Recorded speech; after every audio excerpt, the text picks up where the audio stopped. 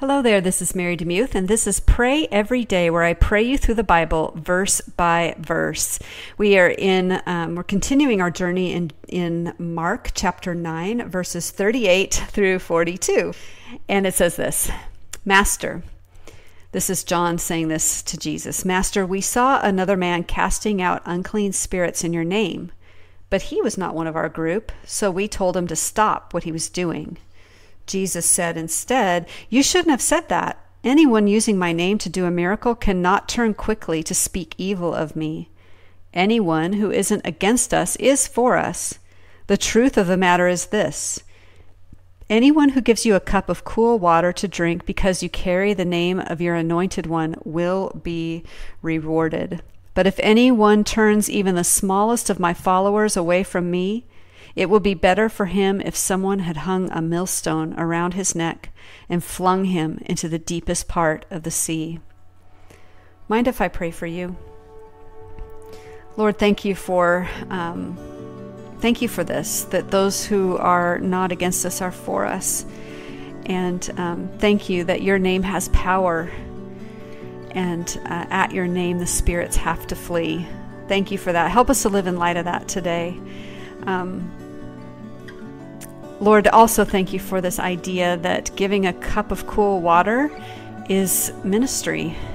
It seems so simple. We try to make everything really, really complicated, that what ministry is, and really what it is hospitality. And hospitality is not just having people around a table. It's relieving the thirst or slaking the thirst of those who are thirsty.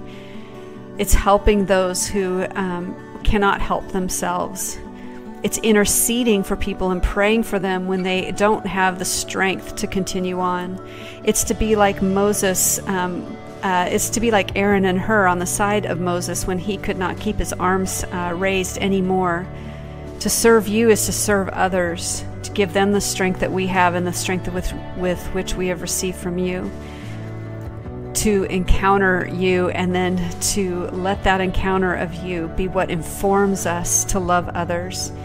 Jesus, so many times in the Gospels you said that we need to love God above all else and to love our neighbor as ourselves. And so I pray that that simplicity would inform us today, that we would take a moment to worship you, whether that means in musical worship or just saying it out loud that we love you, or spending some time that's just quiet and alone with you, hearing your still small voice speak over us. We would spend the time to worship you, to say that you are worthy, that you are famous, we are not, that you are glorious and we are not, you are powerful and we are not, you are great and we are your servants. Lord, help us to revere you, to praise you, to worship you. Thank you that worship is not just singing songs on Sunday morning, but worship is our lifestyle. It is the oxygen of heaven. It is what we do now to prepare for eternity. So Lord, help us to prepare for eternity by worshiping you right now. And conversely, Lord, as we worship you, we have to remember that there is a dying world out there that desperately needs to know that you love them. And so we are to love the people in our sphere. And I can't love the people that are in the spheres of those listening to this podcast today. We all have individual, unique spheres of influence. And I pray for my friend listening today that you would empower them to love well, to worship you, then love others in their circle, Lord.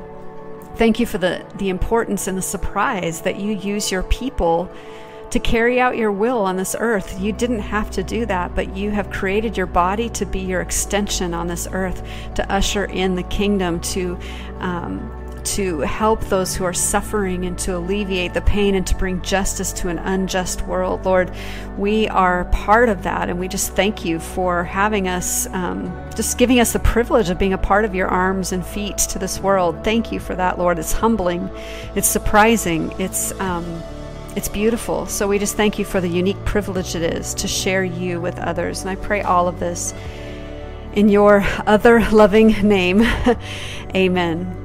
Thank you so much for listening to Pray Every Day. I really appreciate it. If you want to help us out, you can certainly leave a review on iTunes or Stitcher.